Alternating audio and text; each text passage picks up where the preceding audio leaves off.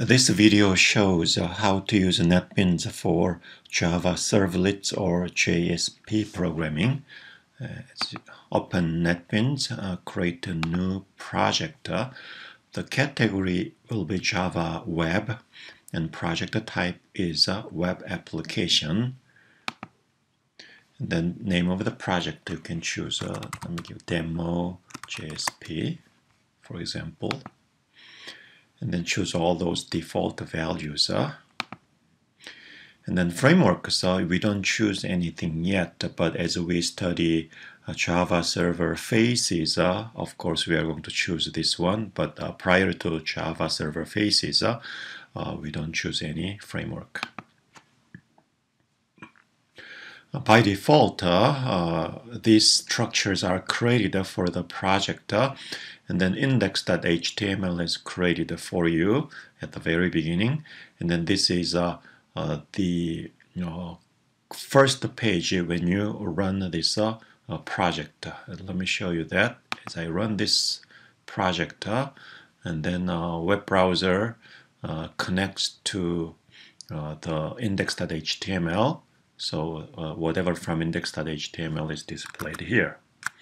So to create Java Servlets, the Java Servlets should be placed in source packages. In some part, Java Servlets should be in a Java package. Not every place though, but certain applications are required. So anyway, let's create a Java package so that we can put servlets there. So package name is chapter 1, for example. And inside the package, we create a Java servlet. If a Java servlet does not show up here, you see this is a frequently used one, you can go other and see all the list. So category web and then servlet. This is how to create a Java servlet. Next, give a name of the servlet. My first servlet. Next. And then here you can choose all those default values, but take a look at the URL pattern. It says same as the class name, servlet name is going to be the URL pattern, which means from the web browser, as you type this URL pattern, the servlet will be launched. Finish. And then NetBeans creates the servlet template for you. So those comments, let me clean up. And over here, annotation says that name of the servlet is my first servlet. By default, is the same as class name. And then the URL pattern to have access to this servlet is same as the class name by default. And then in the servlet will be launched as you type the URL pattern, but the starting point of execution, if I clean up those comments, will be either to get method or to post method. So either one of the two will be called when the servlet is launched. Remember, Java application, the main method is the starting point of execution, but the servlet either do get or do post, depending on how you call. Because we are going to learn it later though.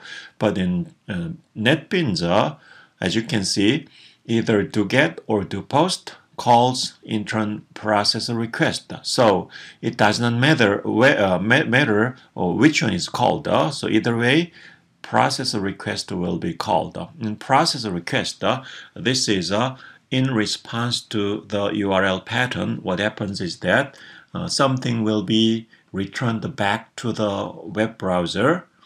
So here, NetBeans creates a template for you. What it does is that the out object here represents the object which will send all the information back to the client which connected to this servlet. And out.println is the method to send the text information. So this is similar to system.out.println, which prints on the console display, but out.println here displays the info on the client web browser. So what you need to do is a web browser, since web browser is displaying HTML data, so you need to construct a full HTML data so that the client can display. So here within the body, let's put something within the body. Let's say in h1 tag, hello world, and finish it, h1 tag. So here what I constructed is that in HTML, in the body, I simply say hello world in largest font. That's what I did. So to run this one, you would use this URL pattern. So you should be HTTP and then host name and then my first servlet. But the NetBeans emulates the entire process for you automatically. So right click and run file. Simply runs the servlet on a web browser. So host name is localhost, means the same computer, and then the web server, which is a Glassfish inside the NetBeans, runs on port 8080, and then context path is a project name, and then the servlet name, which is URL pattern. So URL pattern given here is used there. So which means from the web browser, as you type this URL pattern, the servlet will be launched. So let me show you this way. So here in the new web browser, as you type HTTP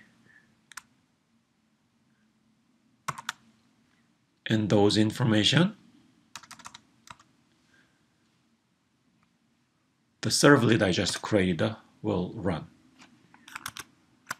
So that's the servlet part. And then JSP should be placed within web pages. So here, source package, you put servlets. Web pages, you put JSP. So again, others, web JSP is how to create a JSP. So let's name it my first JSP. Choose all those default value. Now this is a JSP template created for you. By default, those messages will be printed.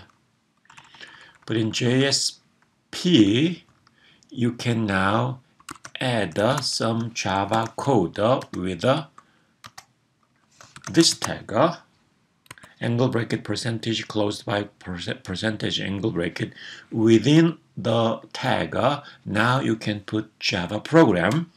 And then remember that out object is to send information back to the client. Println hello world from JSP. You could do this in h1 tag.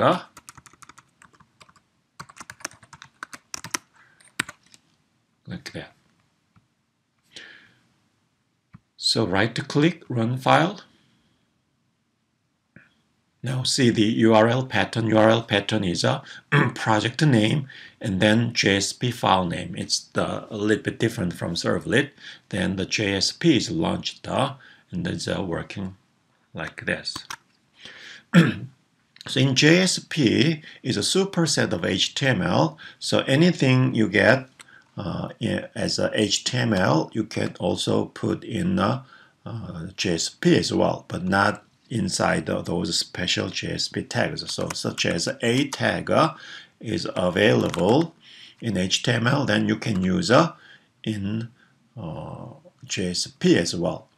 So here is my first servlet is how to launch the servlet we just created.